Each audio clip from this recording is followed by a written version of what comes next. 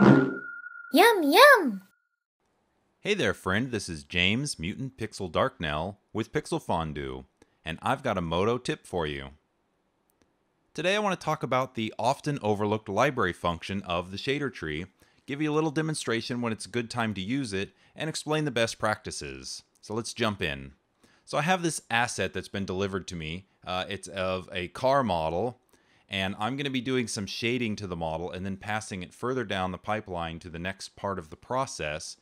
But when I look at the model, I can see that, if I go into the shader tree here, that the person who's modeled it, they've separated all the glass elements. So the glass on the windshield, the side glass, the rear glass, they have this glass here for the headlights.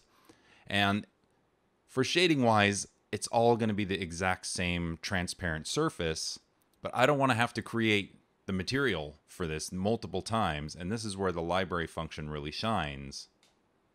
So if I look at my windshield here, you see I've already set up several layers in here, and I could clone these and duplicate them into other folders, but then I'd have to keep track of updating them all every time.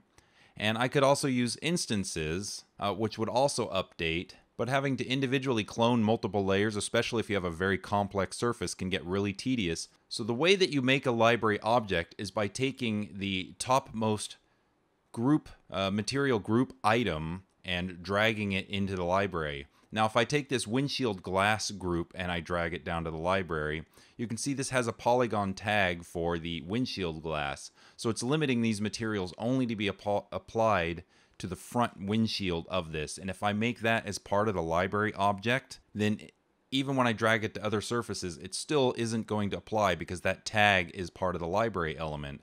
So what I want to do is I want to create a new group item on there. So I'm just going to select those three and hit Control G.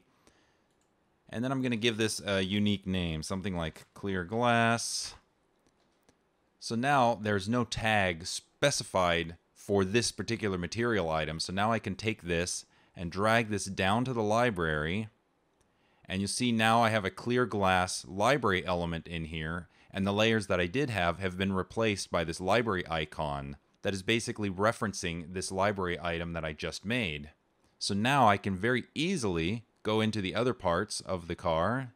So if we go to the side glass here, I can just drag and drop this directly on there, and it'll overwrite any shading that's in there.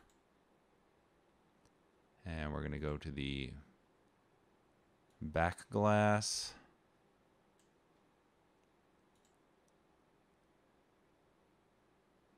And the headlights.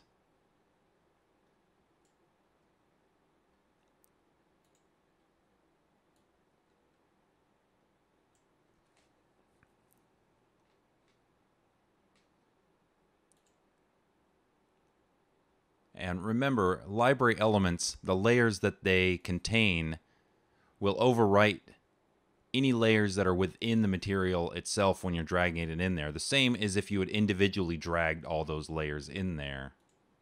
So now if I wanted to make some modifications to this layer, say, if I did something stupid and just added another material on there, I could make this orange and it automatically updates all those surfaces now that had that material applied to it. So hopefully you can make the library function part of your daily workflow, and it can save you a whole lot of time. Thanks for watching.